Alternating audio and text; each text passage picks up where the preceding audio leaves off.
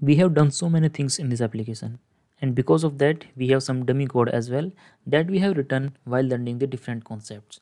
Now it is time to clean up this application and make it a proper base application for the bookstore.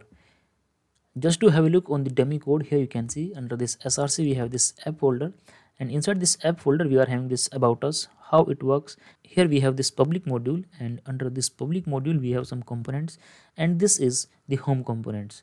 I want to design this application in such a way that the home page, about us page, how it works page, these must belong to the app module, and I want to create a separate module for the books so that I can see the details and all books under this book module. So first of all, let's update the name of this public module, and instead of having this public module, this time I'll make it the book module. So here instead of having this public module, I want to have the books module. Hit the enter button and it has been updated. Let's update the name of this file as well. So here instead of having this public, this time I want to have books. We have updated this one. Then this public component, let's update all of them one by one.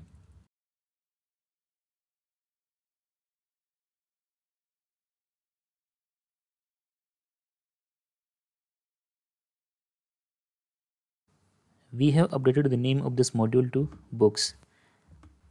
Now let's go to this books component, and here still the name is public component, so I want to make changes in this name as well. Instead of having this public, now I want to make it books. Save the changes, and let's update this selector as well. So app book, instead of having this public, I want to have books.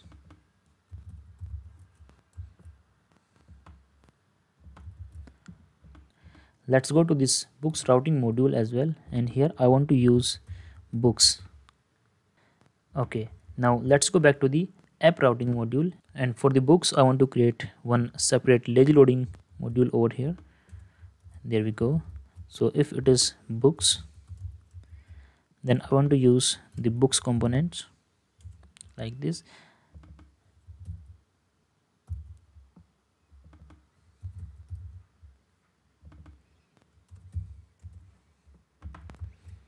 There we are. We have updated all the names about these books.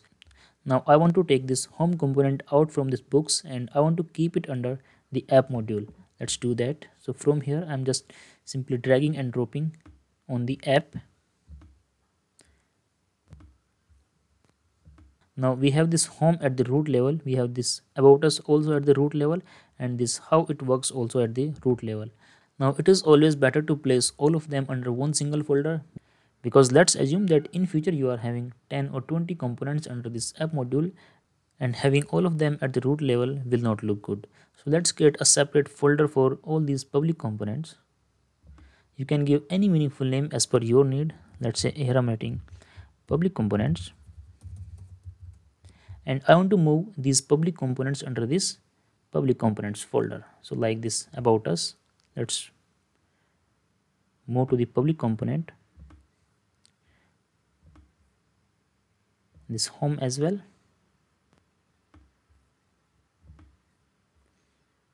and this how it works also.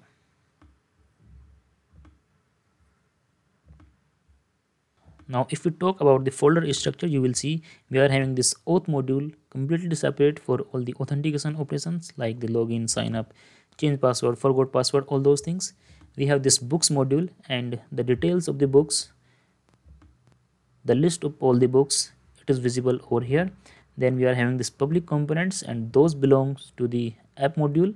We have some shared module as well. In the shared we are having this not found, toolbar, and material module as well. And because we are using this material module in the shared module, and this shared module is used among all other modules, that is why we are getting the reference of this material in all the modules. Let's open this app routing module and make some changes in this particular routing also. So this time I want to have a proper home page, and I do not want to redirect it to anywhere. I want to keep it,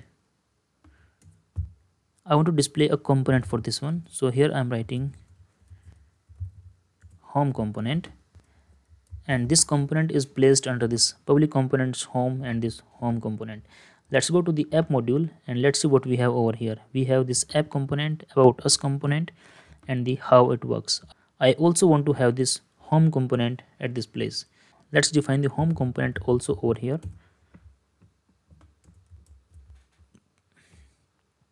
Remove all these names because we are not using them.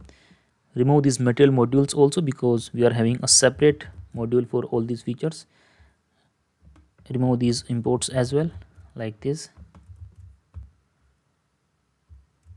Okay, let's go to this books module, and here we are in this books module. We don't need this home component at this place, so I can remove it completely.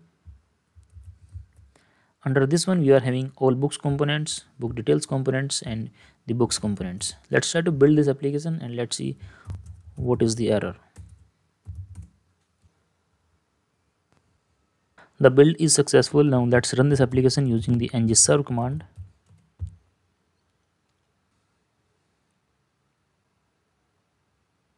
This application is working fine, and let's say what we have. We are having this home works. It means the home component is working. And if you have noticed that this home URL is not redirecting to the about us.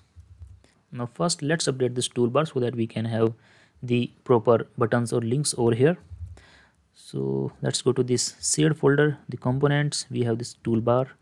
This is the toolbar component over here. And instead of using this raised button, this time I want to keep the simple buttons. And you will see this is how a plain button looks like. So I want this thing over here. I do not want to have these icon buttons, so I can remove them.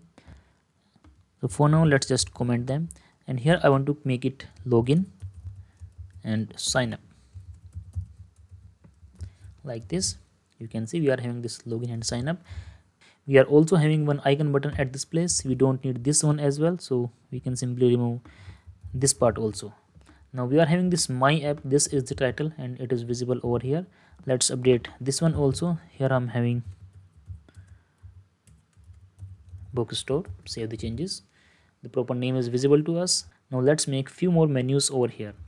Here we are having this class that is the example spacer, and its CSS is written in this SCSS file. This name is not looking good, so let's update this name. Instead of having this example spacer, let's simply use the spacer. Remove this one also, and so far everything is working fine. Now let's use this spacer class one more time and paste it again, and here I want to keep few more links like this. Let's update the name. So here I'm writing all books.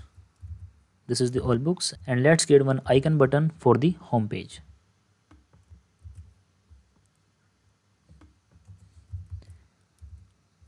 We need to update this icon, and you can update the icons by using the Google Material Library. So let's open the Google Material icons. Search for it, and we have the website fonts.google.com. Under this fonts.google.com.icons, we are having so many icons. Here you can search for all your icons. And I want to use this home. To use this icon, we have to use this home text. Let's go back to the application, and here we are having this share. So let's make it to home.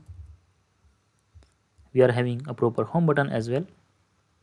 We can also place few more links like about us or how it works over here, or we can also create one footer in this application, and we can keep all these links in that footer. So it is ideal to create a footer. To make a footer, let's create one more component under the shared folder. So here we are in the app. We are having this shared. These are the components, and I want to create one footer over here. So let's hit on this plus button. NGGC. I want to keep it under this shared, then the component footer, and the module should be shared. Hit the enter button. We are having this footer over here. This is the footer. This is the HTML for this one. If I go to the shared module, I want to use this footer component in all other modules also. So I want to use it in the exports also, like this. Now what is the selector for this one? The selector is app footer. There we are. If I go to the app module, here we are app module, and this is the corresponding app component HTML. over here let's paste this footer. So we are having this footer box also. Now you can create the design of the footer as per your need. We are under the shared components footer, but here just for the demo purpose I will use this toolbar in the footer also. So let's open the Angular material website, material.angular.io. Go to the components. Here we are having all the toolbars. These are the toolbars, and let's use the first one, that is the simple one, this one. Let's see what is the update. Here we are having a proper footer. We can create few more links over here for this about us and how it works. So let's go to the application. Here we are in the footer component. Here let's create few buttons. We can copy the button code from this toolbar, and here is the button code.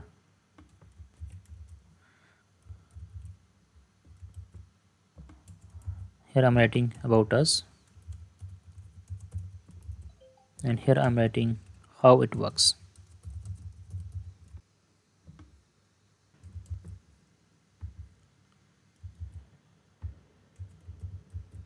We are having all the buttons over here.